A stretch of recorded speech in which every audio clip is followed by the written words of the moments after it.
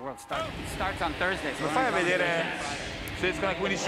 Emma McKeon has won this race 4 times. Her biggest jackpot, 12 points. Hansen's won it 5 times. She's got a 15-point jackpot. So an opportunity here early on, depending on who can get the touch to potentially score some pretty big points for their teams. And already it looks like Hansen out there pretty good for Toronto. You see her at the bottom in lane number 6. Yeah, and so is Emma McKeon. In fact, she was the only one that broke 26 going out, 25.99, picking up right where she left off in the regular season. And McKeon surging to the lead here on the third 25, trying to get the early win for London. And boy, they're going to need it because right now they're running 8th. McKeon needs to pull this out. Toronto doing a pretty good job up top.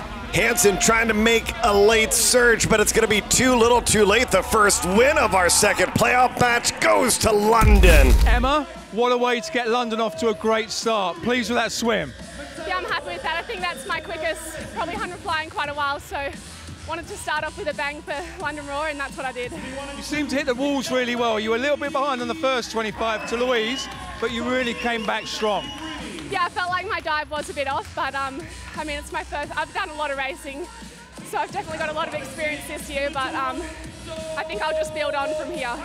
Maximum points for London for you. That was brilliant. Well done. Yeah, thank you.